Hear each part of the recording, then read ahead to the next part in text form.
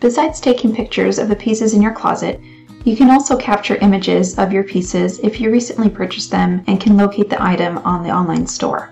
You can use the image that they provide, save it to your computer or phone. Some online stores will allow you to save an image. You can right-click on the image and see if there is a Save Image As. On your phone, you would be holding down on an image until a menu pops up. If you're not able to save the image in this way, or it saves as the wrong file format, you can also use a snipping tool. Look for the snipping tool on a Windows computer by typing in snipping tool. When you open the snipping tool up, you can select New and then capture the part of the screen that you want to save. Go ahead and save that to your computer, and you can remove the background later.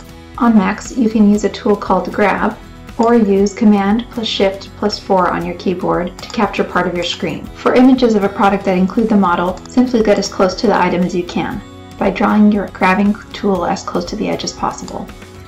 Now let's add this item to your closet. Let's look for color shorts.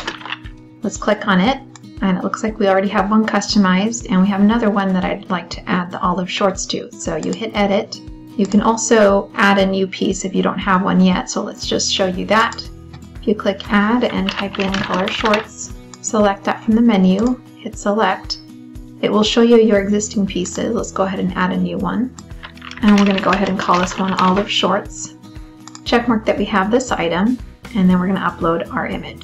You don't have to remove the background beforehand. Unless there's very little contrast between the pieces, you can do it within the application itself. So let's select it and hit Open. A button will be available to crop and remove background. Go ahead and select that, and it will process your image. This makes the image transparent, so it removes anything in the background, and that allows especially your tops to layer nicely over each other when you're putting them together into outfits. Now let's make sure we put them into the right closet, so I'm going to select mine.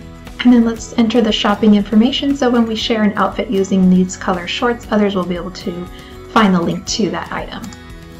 So I'm just going to copy over the brand name over here. Store is Amazon, and I'm going to grab the link as well.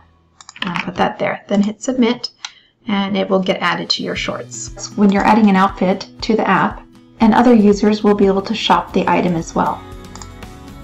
And that's how you get images for your pieces in your closet using the product images from the websites where you purchase the items.